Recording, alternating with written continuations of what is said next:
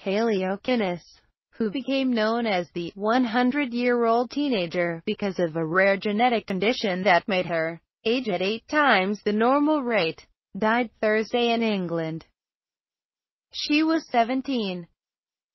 Her mother, Carrie, announced her death in a Facebook post. "My baby has gone somewhere better.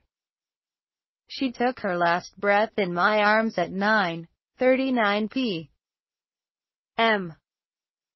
Carrie wrote. Hayley, from Bexhill in East Sussex, had recently been treated in the hospital for pneumonia, but had returned home on the day she died, the BBC reports. In her 2012 autobiography, Old Before My Time, Hayley described what it was like living with Hutchinson-Gilford progeria syndrome, which causes accelerated aging.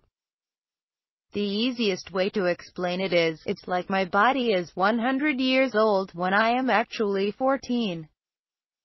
But I don't like it when people call me old, because I don't feel like I am 100 years old," she wrote. At the time, she said she wasn't worried about dying.